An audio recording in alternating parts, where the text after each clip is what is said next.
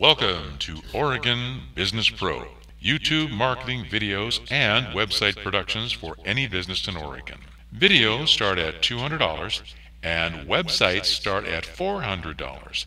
Domains cost $25 each and a monthly server fee of $25.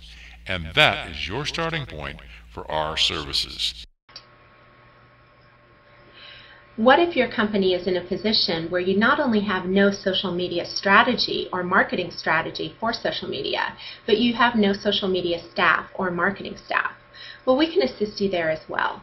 We can take whatever current level of marketing and understanding of social media your staff currently has and create a custom plan to take you to the next level, even if that level is simply a good, solid, basic understanding that allows you to create a solid strategy that works for your business.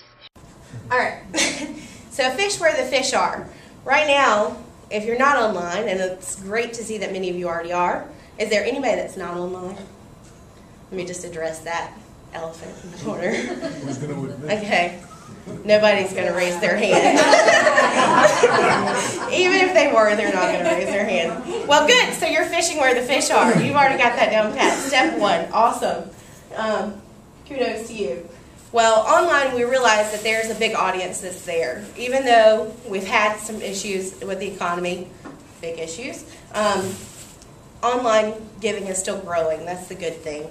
So I'm going to look a little bit at some statistics here for you. I'm not big on statistics, but I found these to be fairly interesting numbers. So this is, put my source down here at the bottom, there's a link there. I don't have these slides online yet, but I will, and I'll post them back to the meetup group. $300 billion was raised in 2008, Giving USA. $15 billion of that was raised online, based on a source from Blackbaud, who does a lot of research related to online giving. And $21 million raised by Facebook causes. Anybody using Facebook causes currently for their nonprofits? A few hands. Okay, good.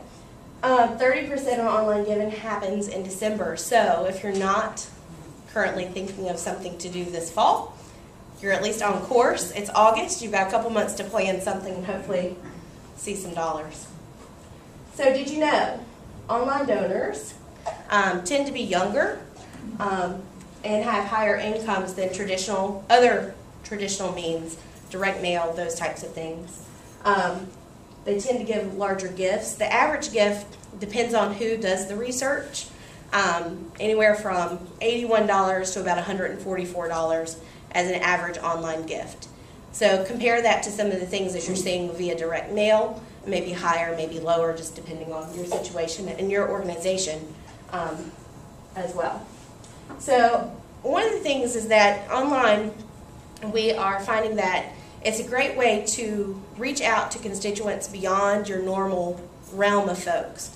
That's why we're here. We're interested in technology. That's why social media is becoming so big, because it's giving us that avenue to reach out beyond those folks that we're used to seeing.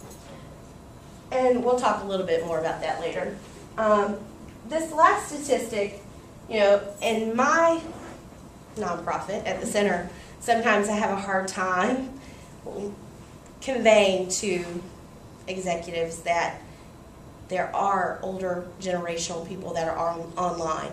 And so, some people think, okay, well, social media is just for those young kids. They're doing their thing. That's where they want to be. So I found a statistic finally that helps me out. Now, whether or not this is totally accurate, we'll have to see. But it says that 70% of 50 to 64-year-olds are online. And that's a growth. I don't know if 70s, based on their studies, it depends on who they looked at. But all statistics can be read that way. So one of the things, though, is that there are a growing number of diverse populations online, whether it be generational or ethnicity, that type of thing as well. So we want to consider all of those. There's a broad population out there.